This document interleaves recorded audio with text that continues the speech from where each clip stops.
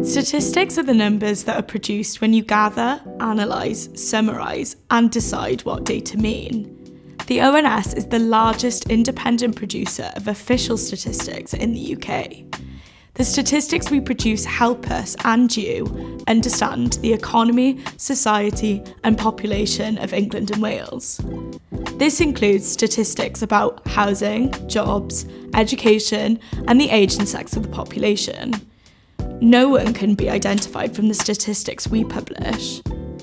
In some cases, we gather data and produce statistics to help tackle important issues, like the coronavirus pandemic. And that's just a small example of the topics our statistics cover.